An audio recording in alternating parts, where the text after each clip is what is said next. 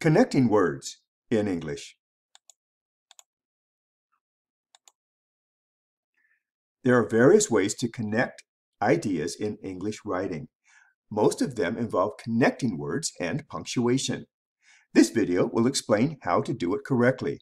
We'll take a look at the following items: coordinators, and, but, so, or, nor, for, and yet. Subordinators: if, because, although, when, while, before, after, as, and so on. Sentence connectors: however, therefore, thus, besides, otherwise, and so on. Connections versus breaks. When punctuation is used, a break between ideas is involved. Stronger breaks require stronger punctuation. Weaker breaks mean stronger connection between ideas. In other words, stronger breaks imply weaker connections. For example, you, me, them. Can you see the separation here between these items? Stronger connections imply weaker breaks. You, me, and them. Can you see the connection between these items? For example, I love my grandma. She loves me. There's a stronger break between these ideas as indicated by the period. I love my grandma and she loves me. There's a stronger connection between these ideas as is indicated by the comma. Maybe a table will help. Punctuation usage, breaks and connections. Punctuation and spacing, break and connection. The strongest punctuation is a paragraph break. It's also the one with the weakest connection. We will talk about this in another video. The next one, which is stronger than all of the others, is a period. In British English, they sometimes say full stop. For example, I like dogs, period. You like cats. This shows a weaker connection between ideas. The next one is a semicolon, and this is between a period and a comma. You see the period at the top of the punctuation mark and the comma just below it. I like to call it semi-strong because it's in the middle. I like dogs, semicolon. You like cats. There's a separation, but it's not as strong as the separation or break with the period above. The next one is the comma. It has a weaker break, but a stronger connection. For example, I like dogs, comma, and you like cats. Notice the word and is connecting the two sentences together. So there's a stronger connection here. The last one is no punctuation at all. This is the weakest break and the strongest connection. I like dogs and cats. Dogs and cats are both things that I like. Let's look at some more examples. Jack likes coffee and tea. The coffee and tea are connected. They're things that Jack likes. We use the pattern subject, verb, object, and object. Jack and Jill like coffee. Jack and Jill are connected. They both like coffee. We use the pattern subject and subject, verb, object. Next, Jack likes coffee, comma, and Jill likes tea. Notice the connecting word, and the comma before and. Pattern, subject, verb, object, comma, and subject, verb, object. The next one, Jack likes coffee, semicolon. Jill likes tea. This is in between the comma and the period. It's like they can't decide whether to use a comma or a period, so they use them both. Period above a comma is a semicolon. The pattern is subject, verb, object, semicolon, subject, verb, object. The next one, Jack likes coffee, period. Jill likes tea. Notice the separation or the break between the ideas here. The pattern is subject, verb, object, period, subject, verb, object. The last one is actually incorrect. Jack likes coffee, comma, Jill likes tea. It's incorrect because it can be confusing. The comma implies there's a connection, but there's no connecting word, so it seems like there's more of a separation. That's confusing to people. So it's better to change that.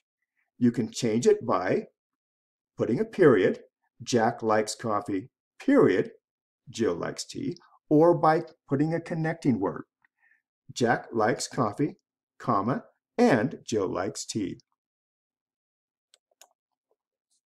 Coordinators combine elements of equal weight or importance. They are words like and, but, or, so, and for. There's a balance between two elements. For example, Tom and Carrie. These are both nouns connected by the word and. Walk or run. These are both verbs connected by the coordinator or. Silent but strong. These are both adjectives connected by the coordinator but. On the left and on the right.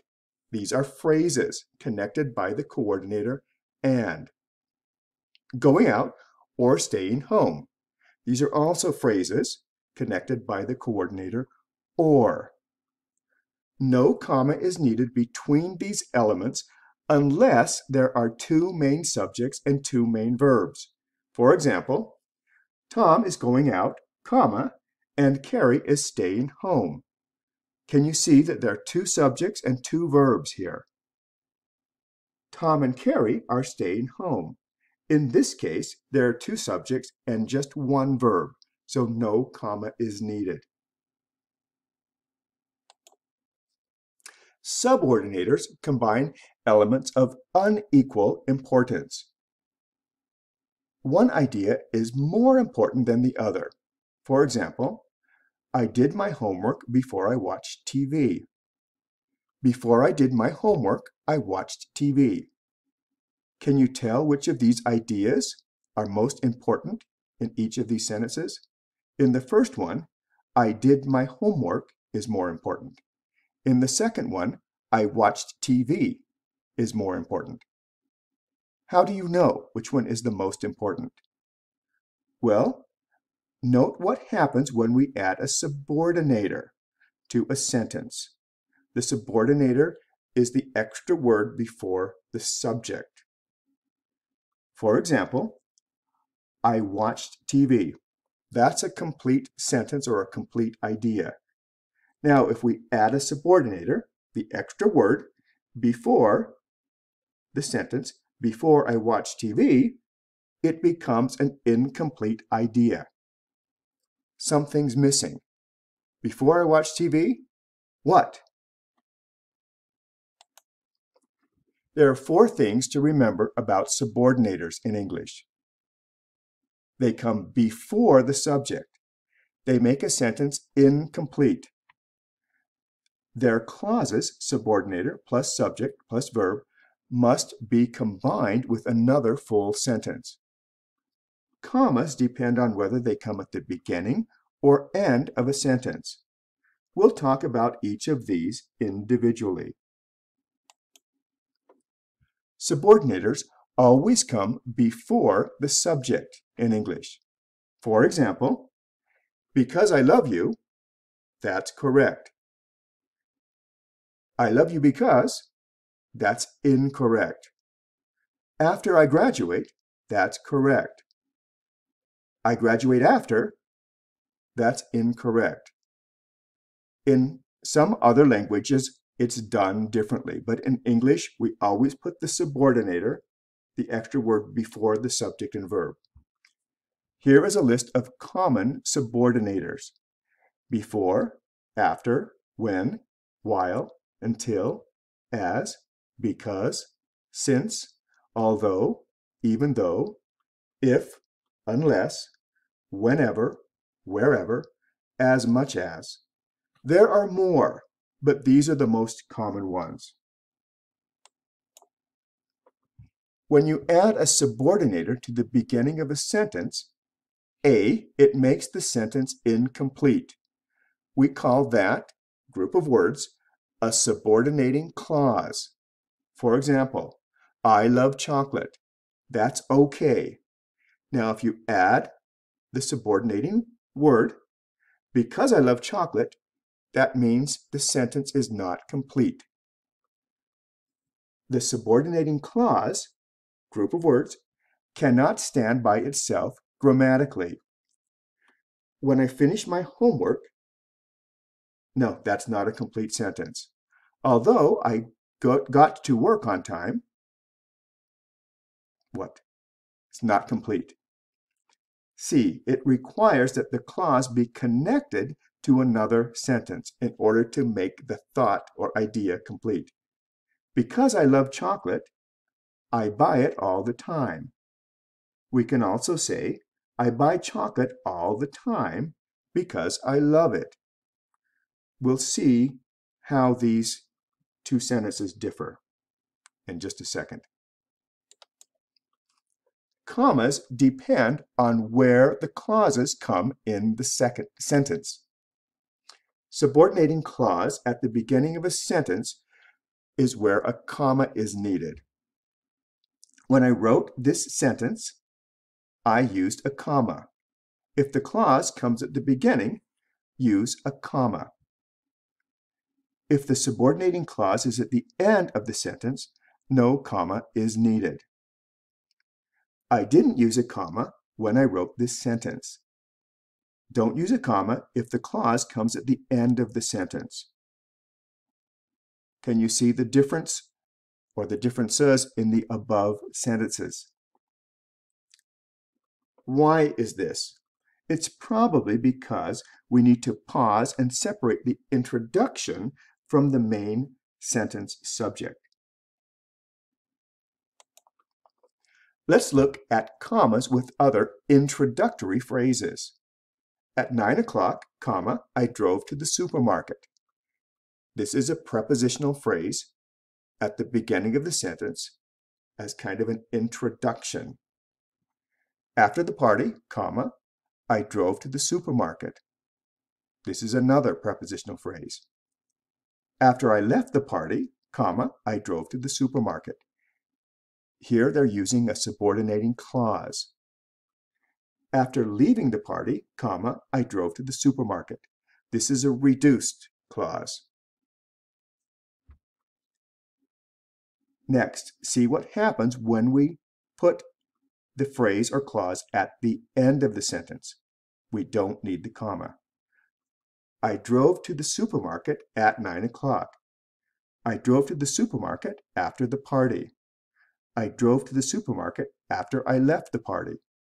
I drove to the supermarket after leaving the party. With all of these sentences, you don't need a comma because the phrase or clause comes at the end of the sentence.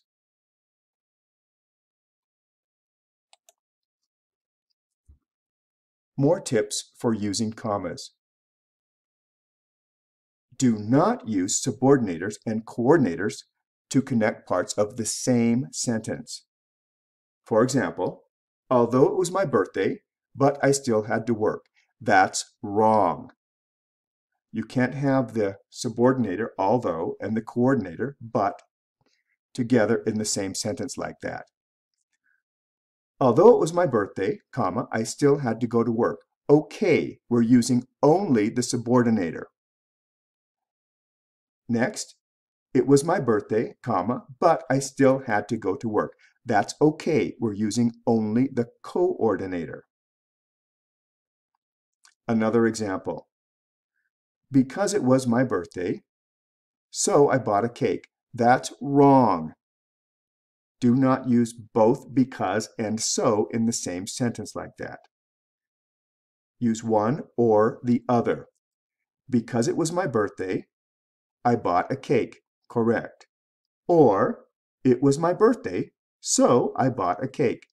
That's also correct. 2. Commas can be used to indicate a series of items, A, B, and C.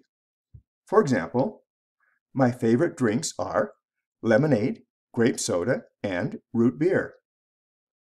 Jenna's boyfriend was tall, dark, and handsome. Russell enjoys swimming, skiing, and fishing. I like to sing, to dance, and to play the piano. We can also say, I like to sing, dance, and play the piano. Notes: sometimes the last comma right before the coordinator is omitted. Repeated words in a series are often deleted. For example, the to in the above sentence is deleted because it's repeated several times. 3. Be aware of how and where connections are being made in the sentence. For example, I like tea, milk, and cocoa. These are 3 different drinks. I like tea and milk and cocoa. These are 2 drinks. Can you see how tea and milk are mixed together to make 1 drink? Jonathan is my friend and mentor. That's 1 person with 2 roles. You can see how this is a little bit different when we turn it around. My friend and mentor is Jonathan, because friend and mentor is like 1 item. She was alone but happy. She can be 2 things at once, alone but happy. She was alone, but she was happy. When you put the comma in there, it's like emphasizing the contrast. 4. Answering questions. Subordinating clauses are sentence fragments. That means they're not complete sentences. But they are sometimes used when responding to questions, mostly in spoken English. For example, why didn't you go to the conference last week? Because I was too busy with other things. When will you go to bed? After I finish my homework. English teachers often tell you to avoid using sentence fragments in writing. Sentence connectors. Finally, let's look at sentence connectors. These words indicate strong breaks between ideas. They are often used as transition words between sentences and paragraphs. They are always followed by a comma. They can be preceded by a period or a semicolon. Examples of sentence connectors are however, therefore, thus, otherwise, first, second, next, then, besides, on the other hand, consequently, in fact, and so on. These are called by other names such as conjunctive adverbs, but I'll simply use sentence connectors here. Sentence connectors often separate large chunks of information. For example, look at how they're used in the paragraph below. First, however, therefore. They can connect ideas vertically through the paragraphs. Sentence connectors can also be used to indicate sharp transitions or new focus. For example, that's a brilliant idea. In fact, I'm going to use it in our next meeting. We have to finish this work quickly. Otherwise, we'll be here all night. Punctuation with sentence connectors. A period indicates a stronger break between ideas. A semicolon indicates a stronger connection between ideas, kind of like what we mentioned before. Once in a while, for variety or effect, you will see the sentence connector used between the subject and the verb. For example, Tim made a good argument. Ms. Jones, however, was still unconvinced. There was no way to win. Mr. Shaw, therefore, conceded the race. Punctuation practice. Correct the punctuation in the following sentences.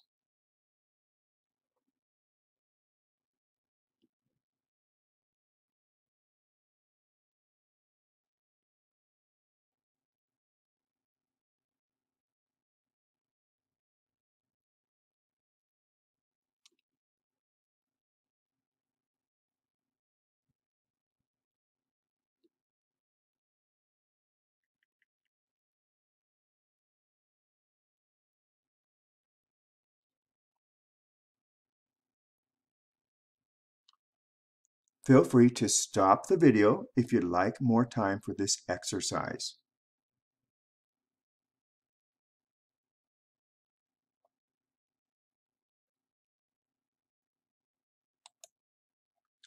Answers.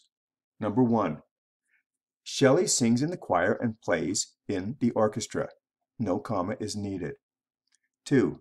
Brad takes the bus to work, comma, but Lee takes the subway. 3. Because I thought it would rain, comma, I took my umbrella. 4. We played our best. However, comma, we didn't win the game. 5. Although he missed his girlfriend, he didn't call her. Or, he missed his girlfriend, but he didn't call her. 6. I will go out with my friends after I finish my project. No comma is needed. 7. We found spiders on the walls and in the corners. No comma needed. 8. Bob was late for class, comma, so he ran as fast as he could. 9. It's not that important. Besides, comma, no one will even care. 10. Before going to bed, comma, Nancy brushed her teeth.